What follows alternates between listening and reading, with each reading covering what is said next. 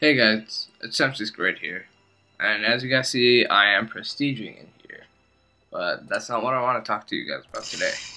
Today, I actually want to talk about schoolwork. Yeah, schoolwork. We all know the thing we get from school. Some people think it's too bad, some people don't. I'm the ones who think it's not too bad. I'm just a lazy person who doesn't really do my work. Until last minute, I am a procrastinator. I'm the best procrastinator known to man. Just to let you guys know that. Sorry about that. Anyway, what I want to talk about today is actually geography work. I'm not complaining about any class. What I'm going to be talking about is a country or a continent, which is South America, Latin America. Not Latin, but Latin America. Okay, Latin America is so messed up right now. And if you guys don't know what Latin America is, it's like places like Peru and Colombia and Nicaragua and places like that. Alright? War, is that you? So, Latin America is so messed up right now.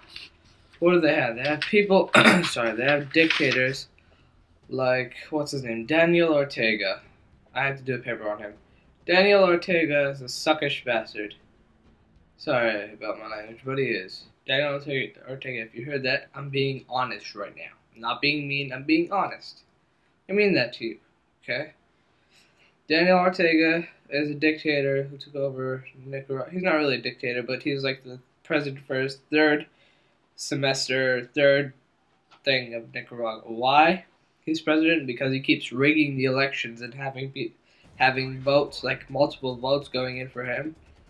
It's not fair, it's cheating. Yeah, cheating sucks. Alright, anyway. So, Latin America, what do they have? Their economy is crap. Places, not all places, like Cuba is a good economy, but America blocks it. By the way, this gameplay sucks. My gameplay sucks in this. Hopefully it gets better. I'll upload another one. I have better gameplay, so yeah, I'll have those up soon. I sprayed right there. Anyway, as I was saying, their economy sucks, most of it. Like Peru, I think, yeah, it is Peru. They have their government in Peru. What happens? The people of Peru, they're poor, so they can't afford much. They can't afford houses. They can't afford medical bills. They can't afford anything. So what do? They live in garbage and they build themselves favelas. Sorry about that. I just ate crackers. Tried chocolate milk. So yeah. Anyway, they live in favelas. What does the government decide to do? Every month or two, they go around in these dumps and they demolish all the favelas. Your people are poor. They have no house, no food, no money, no nothing. They built themselves shelter, and what do? You demolish it. Yeah, they're all getting sick and dying from it, but you guys aren't doing crap to help them. What the heck is that? Either help them, or shut up and leave them. Right? That's basically what Peru is doing. They're not helping them. They're not leaving them. They're like, they claim they help them, but they don't. They just go around, demolish. Anyway, Nicaragua, Sandinistas, and what's the other one? Sandinistas. Let me check. Corpus. Nope. Some vocab here somewhere. Sorry, I'm going through my geography book while doing this. Sandinistas. Where is it? Sorry about that, guys. Contras, yeah, Contras and Sandinistas. Okay, the Contras are a Nicaraguan counter-revolutionary guerrilla force from 1979 to 1990, and they're on the leftist, which means they're more communist. Yeah, more communist. No, capitalist. Nope, communist, sorry.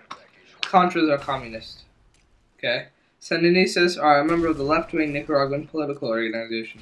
Okay? What happened? Contras came in, killed a bunch of people, got overrun, hid. And the Sandinistas came in, didn't kill many people. What they did was they went around and they had actual they had groups of government. There's a guy right there that kills me. Damn it! Yeah, they had a group of actual government. This government actually stood themselves running, but they supported some selfish bastard named Daniel Ortega. But what did Daniel Ortega do? He rigged everything. He cheated. He lied. He stole. He didn't really steal, but he cheated and he lied. Did he? Either it was him or the Sandinistas, who stole 150,000 votes and 8 to 12 seats. And those big meeting things where a bunch of civilized groups come. Why did I put that there? Anyway,